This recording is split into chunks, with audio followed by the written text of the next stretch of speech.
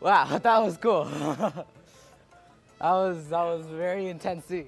Diego Castillo is a really interesting character, and what I did to get into his character was basically put myself in his shoes and see what he's gone through with his father, Anton Castillo, and it really made me resonate with him and made me feel for him. And I also really analyzed the people that surround him, like his father and, you know, like the soldiers, and there's so many people. He's basically lived in his father's life, so I made sure I wanted to know much about his life, so I was able to, you know, represent it as good as possible.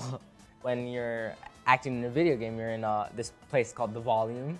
You have like restricted space, and when you're doing film, you can sometimes be outside or you can be in buildings and stuff like that. So there are a couple differences. At first, you know, it took a bit of getting used to, like all the HMC and all the suit. I was like, whoa, this is something I've never done. But, you know, as time started going by, I started enjoying it more and I started getting used to it, and, you know, I love it now. The players that play Far Cry 6 might feel a bit bad for Diego because he's had to live in the shadow of his father, Anton Castillo, and they might want to, you know, try to help him, and they might not like what he's going through, what he's been going through his whole life, and, you know, I feel like it's something that they will understand and get from him.